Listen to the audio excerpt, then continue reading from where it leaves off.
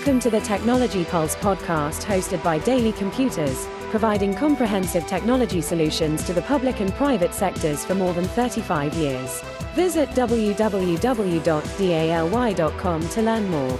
This episode is brought to you by Absolute Software, the only provider of self-healing, intelligent security solutions. And now here's your host, Rick from DALY. I am here with Dave Mundo today. Dave, welcome to the Daily Technology Pulse podcast. Thanks, Rick. Glad to be here. You and I had the pleasure of talking at the Daily Technology Showcase last year. We did a little breakout session. I really enjoyed that session so much. I wanted to get you on the podcast, so I'm really glad that you're here. Tell everybody what it is that you do at Absolute. I am the VP of Data Intelligence at Absolute Software. So Absolute, we are a software cybersecurity company, and we help protect our customers' applications, making sure all their applications are running and that they're healthy, etc. Now, my role is to manage and mine all of the cool device data that we receive on behalf of our customers. So for our customers, we have our agent that's installed on their devices that works all of our magic, and their device data comes back to us so we can flip it back to customers in dashboards, etc., which is great. Well, in addition, another thing that we can do is then mine this data for our customers and provide some really cool insights and build new and different products based on the data. So that's my role within Absolute. All right. So talk to me a little bit about these new and cool products. I mean, you can't just dangle a carrot like that in front of everybody. So tell me about some of the ones that you've been developing lately. Won't have you give away any IP or any proprietary secrets just yet, but what are some examples of the ones you've done lately? Yeah, I'll give you a couple examples. There's one thing that we are working on now. I mentioned our customer console, that interesting data that we want to include in the console. So a customer goes in now, they can see their data. So they can say for instance, 89% of their devices are encrypted, let's say. Okay, great. Well, what a customer does not know, is that good or is that bad? One of the things we are trying to do then is put in benchmarks for our customers. So they can say, well, for me, it's 89%. And I am in the education space. Well, how does that compare to other education entities out there? Well, the average is 78%, let's say. So I'm doing better than the average. So it's we're working on some things that provide some benchmarks to customers, and I think that's going to be really beneficial as we get customers thinking about this currency of data and these metrics that they can track, which will really make their device fleet even that much more hardened. And that's, obviously a big concern, particularly when it comes to state and local government, but pretty much for any entity. I mean, obviously you talk about educational entities, you talk about schools, you talk about higher ed institutions. They need to protect their data because there's a lot of sensitive data there. Same thing with government customers. There's a lot of sensitive data there. So you want to make sure that you're really doing everything you can to protect that. But any company or even any person, we just don't realize the amount of data that is out there that's available and how many times per day people are really trying to get a hold of that, right? It happens all the time. And that's something every organization needs to be concerned with. Frankly, if something happens to a device itself, not the end of the world. It's not very expensive. In the education space, it's a good example. Chromebooks, relatively inexpensive. But boy, if there is important data on those devices, that's much more important and much more detrimental to an organization. So yeah, totally agree. Sticking with education. So like you said, you've got student devices, not a ton on those student devices, but then you start getting into those staff devices. You start getting into people who have logins because we all do it. We all do what we're not supposed to do. Whatever browser you're using says, do you want to save your username and password? We say yes, because we want convenience in this world.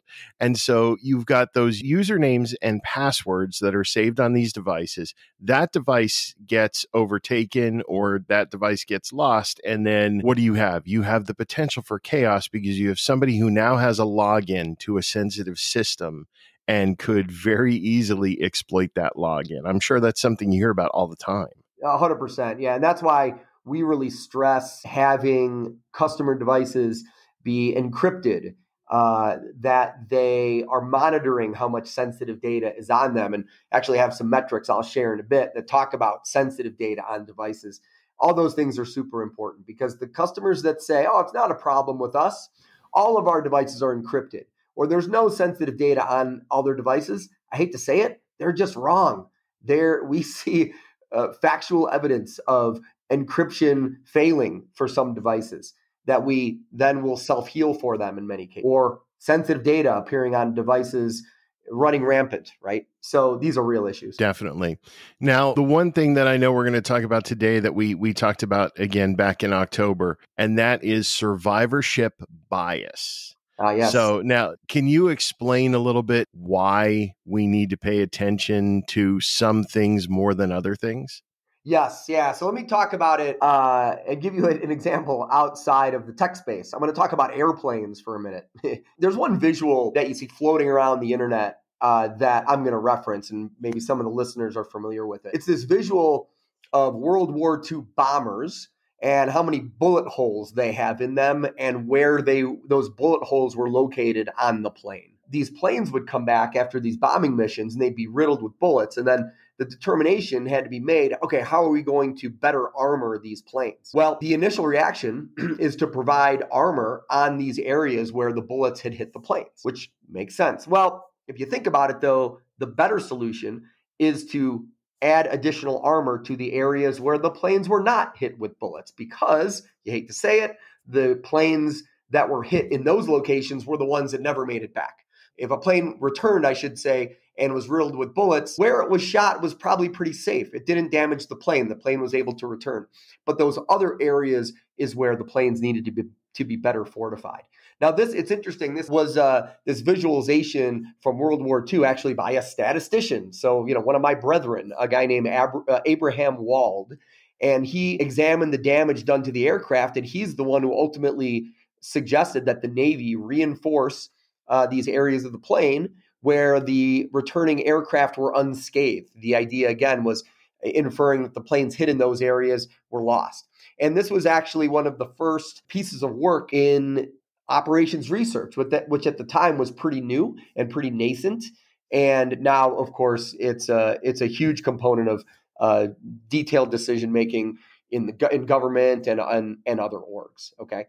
So that's this notion of survivorship bias, where these planes were coming back. These are the ones that survived, and we were able to get some information from them. But what about the planes that did not come back? We need to infer some information about them, or maybe there was some data or information about those planes that we'll never know. Okay, so that's the idea of survivorship bias. Now, who cares about airplanes, right? Let's tie this back to endpoint security, ultimately, which is what we care about at Absolute. Well, it's very similar. There is data that we get back from devices. These are the devices that people are using every day, that are regularly connected to the internet, let's say, and calling into our servers to provide us data. But what about those devices that are not calling in regularly, or the ones that are missing, right?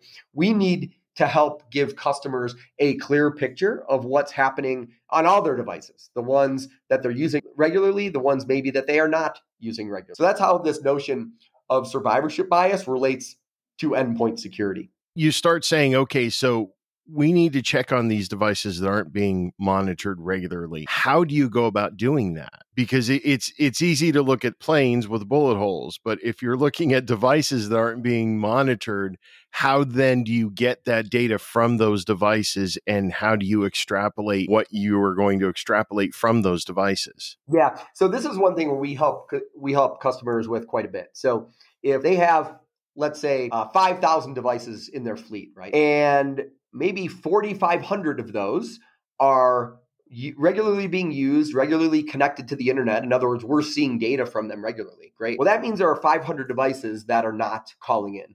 And maybe they're missing. Maybe they're just not. Maybe someone's on vacation. Maybe the IT team has them, but they're just in a drawer or waiting to be deployed. How we can help customers is point that out to them. And then we can help customers investigate what's happening with those devices. And this is one of the many things that we can do with Absolute. Now, what I would say, though, is this requires investigation for sure. We have had customers, as a knee-jerk reaction, say, no, that's fine. Those devices, yeah, they're just probably in a drawer somewhere. IT has them, etc. And let me tell you, I think in many cases, that's just wrong. So my recommendation to organizations is to acknowledge that there are devices that could be problematic, missing, maybe that they're unaware why, et cetera. Acknowledge it, first of all, because a lot of customers want to deny this. And then secondly, do not jump to conclusions as to why it's happening. That knee-jerk reaction I mentioned, where I'm sure the device is okay, IT has it. It may not be. There could be devices that are out there that are missing or maybe stolen or not healthy. Again, maybe the antivirus isn't up to date. And absolutely, we can provide that digital tether to help solve those problems, to help the device heal itself, to geolocate the device, et cetera. So it's just important to acknowledge these things and then have a partner that can help you solve them and fill in these missing gaps. One thing that I think you can never do in cybersecurity is go by the old adage, out of sight, out of mind. Just because something isn't giving you a problem right now doesn't mean that it's not waiting to give you a problem, or doesn't mean that it's not, going to pop up as a problem in the future. And let's explain to folks how Absolute software actually works, because you talk about having that digital tether, and I want to make sure that they get the complete picture on that. Yeah, so I think the big thing to note here is the self-healing capabilities that we have across many apps. I think it's about 70 apps at this point. And these are all security applications. So think VPN applications, antivirus. We have a agent that's installed on virtually every PC, all the main PC manufacturers, and it's built into the BIOS, which means that every time a device is rebooted, it gets reinstalled if it's not there. So if someone goes in and says, I'm going to steal this device and I'm going to remove Absolute's agent so it cannot be tracked, the moment they reboot that device, that agent gets reinstalled. And so then our software is back and live on the machine. That is one unique component to what we do, is this unbreakable digital tether. And once that tether is live, we have that ability, as I mentioned, to heal applications. And so that's one huge component of what we do. Now, couple that with some of the other things I mentioned, geolocating devices, for instance, identifying these missing or dark devices, as we call them. And it's really this full suite of solutions that we offer to customers. And then with the geolocation, this is something that, again, is really huge, particularly when it comes to a lot of these devices. It could be something unsavory. Somebody picks up a backpack and walks off with it. It could be, I went to pay my check at the counter at the cafe, and I just didn't realize I didn't have my laptop in my bag. It's still sitting on the chair because it was charging.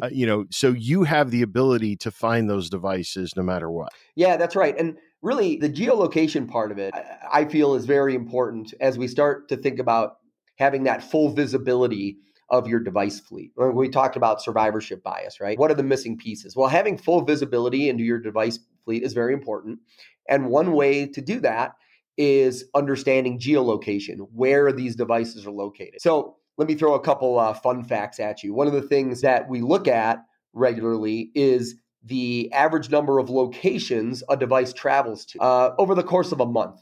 So think about it, right? Over the course of a month, you might go into your office, you might work from home, maybe you work at a coffee shop or you visit a client, whatever the case may be. That could be 3, 4, 5 locations that you visited over the course of a month. Well, we looked at this data last year in January of 2022, and we saw on average devices in the enterprise space were visited 3.5 locations on average per month. Well, now here we are a year plus later, we looked at the same data in February of this year, and we are seeing that metric jump from 3.5 to now 4.2. Now you think, is that a big difference? Well, that's a 20% increase versus a year ago.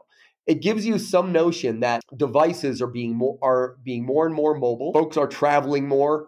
Maybe they're able to travel for their job more than they were a year ago, or visiting customers more often. We're starting to see these metrics approach what we saw pre-pandemic. And by the way, that 4.2 number I mentioned, we dig into state and local government and education. It's a little bit higher in state and local government. It's 4.4 locations per devices. And education, it's much lower, 3.3. And that makes sense. We see that typically in education, that this metric is a little bit lower. Think about the student, right? The student's going to be in school. They're going to be at home. That's probably going to be about it. Maybe they go to a friend's house, et cetera. In enterprise organizations and with state and local government, though, we see that these metrics are a little bit higher. Again, all of this jives with this work from anywhere world that we are in now. Devices are becoming more mobile. That also means they are being used in less secure environments, right?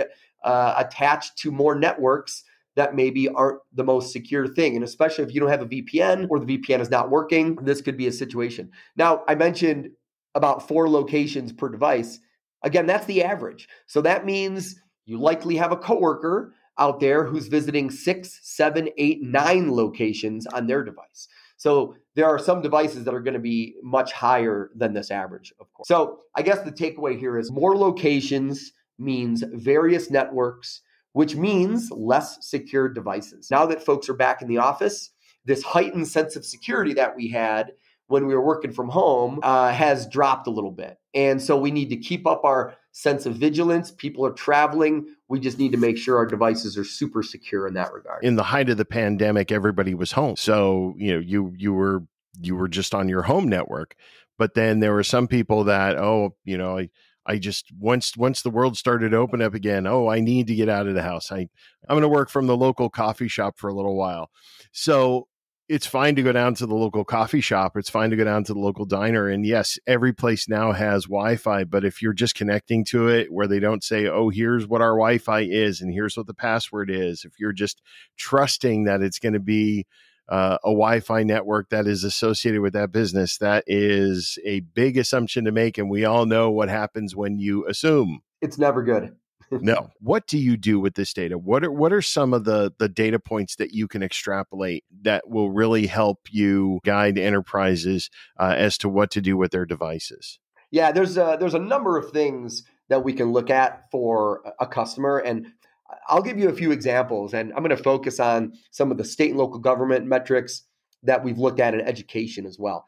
So one big metric I just alluded to is the percent of devices that are unencrypted, right? So the smaller, the better. If 0% of your devices are unencrypted, that's great. For state and local government, on average, we are seeing that 28% of devices are unencrypted. It's just a huge number, right? Why is that important? Again, if something happens with the data, we want to make sure a bad guy, or with the device, we want to make sure a bad guy cannot get at the data. And so the fact that that's 28% is pretty high in state and local government. Let me compare that to enterprise. When we look at enterprise organizations in total, and I'm talking about healthcare companies and financial services and consulting companies, we see that percentage is only 16%. So state and local government is really doing a much worse job, I guess, at encrypting devices. So this is something that I would encourage any state and local government customer of DALY's or listener of the podcast to really investigate. How am I doing on encryption, right? You really want to make sure that all your devices are encrypted. So right. Now, I can only imagine. So state and local government, again, you're talking more than 1 in 4 devices are unencrypted. That's right. Those are not odds that I want to take. And so then we go over to the education space. Do I dare ask, is it that much worse? Is it, maybe in the 40s, maybe in the 50s, somewhere in there? Yeah, education is really bad in this regard. Now we've heard, disclaimer here, we've heard from education customers that encryption isn't as important to them.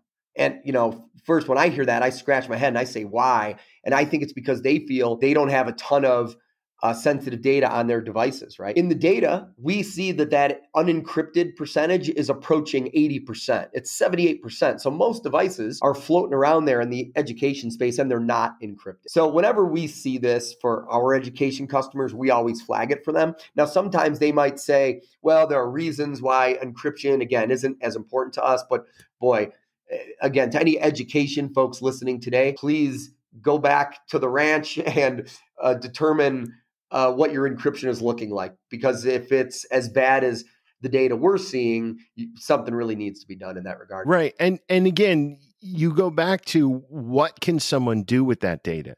Because that's what a lot of people don't understand. So take, for example, the student devices. You don't think there's a lot of sensitive data on there, but I know that they have their logins to the educational system. I know that they have their logins to their Google Drives. It's information like that you don't think is something that a bad actor is really going to care about until all of a sudden somebody takes down your entire education platform. When somebody gets in and takes that entire thing down because they were able to exploit a backdoor into it because they had a valid login, and then tell me that hearing that somebody says encryption isn't that important, it's like somebody who says, oh, money isn't all that important. It's like oxygen. You don't think it's important until you don't get enough. That's right. And then you need it. Yeah, exactly. It kind of, it boggles the mind to some extent. And so this is something we're really monitoring closely, and we are discussing with customers. And again, if customers are using our self-healing capability, if they have encryption apps installed and they fail, that's something we can help them repair. Is updating devices, is that one of the things that you look at as well? So one of the things we monitor closely is how behind on patching devices are. So what do I mean by that? Well, let's say a new patch comes out today and I update it today. So great, I am 0 days behind on patching. Good for me, right? Well, let's say another patch comes out and I don't update for 3, 4, 5 days. Well, I'm suddenly 5 days behind on patching. And then I'm 10 days behind if I keep hitting later, right? And so a device could just never be updated, or it really takes a while for it to be updated. So one of the things we look at is, on average, the number of days a device is behind on its Windows 10 patching. And in state and local government, again, for instance, that average is 68 days. So it's over 2 months behind on patching. Now, let me say, I think it's sensible that many organizations don't update patching right away in some cases, right? You kind of know what's going on here. There's an IT org that is hesitant to update to the latest patches because they want to make sure it doesn't break all of their applications that they're using, right? So don't update right away, employees. We're going to wait a little bit and make sure that this patch is compatible with everything, which, you could see that totally makes sense. As long as an IT org knows what they're doing and they know the implications of that, that might be okay. But they need to know that, right? 68 days, is that too much? Is that too little? That's really up to the organization to decide what are they comfortable living with, right? So that's 68 days for state and local government. When, again, we compare it to enterprise in total, it's 60 days. So it's a little bit worse than average. But again, education is much higher. It's 112 days. So we're talking about nearly 4 months behind on Windows 10 patching. Again, IT orgs, if you're comfortable with that, okay. But boy, you really should be aware if you're behind or not and why you're behind. You really need to update that patching as soon as you can. I mean, try going 112 days late on your mortgage and see what happens. Yeah, good luck, right? Having it be that far behind on patches, because these things get released for a reason. Yes. There's a vulnerability that somebody has learned to exploit. That's right. And the fine folks over at Microsoft, they're putting this out there because they're trying to protect their users. And if the user just sits there and says, nah, I'm going to drive without the seatbelt for a little while. Yeah. Like what could go wrong, right? And I'll tell you another fun fact here. When you think about complexity, when we look across all of our customer data, we see 14 different versions of Windows out there that are being utilized, right? So good luck managing all those 14 versions. And when you talk about patching, and again, I'm talking about the weekly Tuesday patches, ultimately, that are released by Microsoft, for instance. In the wild, we see over 800 different builds / patches, whatever you want to call them, out in the wild, which is just so crazy, right? It's just so this notion of complexity in the environment. These things are hard to manage, but boy, the better we patch things, the better off we're going to be. What else do you look at? Yeah, I guess the one other thing that is pretty interesting to note, similar to encryption, the percent of devices that have an unhealthy antivirus, right? We talk about encryption working or not working. Same with antivirus. It could be working great, everything's fine. However, if you're not on the most recent version or the service isn't running, let's say, that could be unbeknownst to the user. And suddenly your antivirus software is not working. It's not healthy. Again, Absolute can help because we can help self-heal many antivirus applications. However, in the wild, sometimes that doesn't occur. And so in state and local government, we're seeing 11% of devices have an unhealthy antivirus. And that's a little bit worse than we see more broadly in enterprise. It's just 9% in enterprise. And in education, it's just a little bit higher. It's 13%. But I got to tell you, Rick, like depending, 9%, 11, 13, whatever it is, that's still a pretty high number. Again, if you have 1,000 devices and 11% of them have an unhealthy AV, you've got 110 that are running around out there with an unhealthy AV, right? Which could be really bad. Again, think about if there's data on them, what can be compromised, et cetera. So, there are many metrics I feel we can look at, and we help customers with, but these are three of the big ones, in my opinion. This percent of healthy or unhealthy antivirus, encryption, as well as being days behind on Windows 10 patching. This is all stuff to monitor closely, in my view. Do you ever track how much data is actually sensitive data for your customers? Yeah, this is one additional security risk that we see on devices all the time. So at Absolute, we have a DLP, data loss prevention solution, that when customers enable, it scans the device and it simply flags if it finds any sensitive data. And to be clear, what I mean is PII, for instance, any information that could be personal, bank account numbers, social security numbers, names, addresses, phone numbers, things like that, right?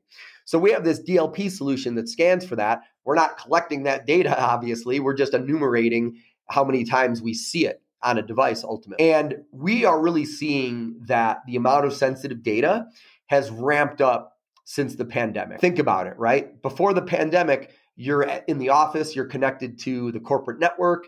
You might go to a shared drive to use some data that's sensitive, right? And that's what you should be. But then suddenly folks are working from home and I don't want to connect to the VPN or the shared drive, and it's slow and it's kind of a pain. Instead, I'm just going to download that Excel file locally and I'll just edit it on my local machine. Well, guess what? Now you have a lot of sensitive data that is on your device because you literally just downloaded it to your device. So this is something we've really seen ramp up since the pandemic, and it's not slowing down. So this is less of an issue in education. So currently we are seeing nearly half of devices, 47% of devices, have any type of sensitive data on them. And I guess the one bad thing about education is just 2 years ago, that was 35%. So we've seen it go from 35 to 47% in 2 years. Now, boy, I guess as I say that out loud, it doesn't sound that great. 40% is still a pretty high number.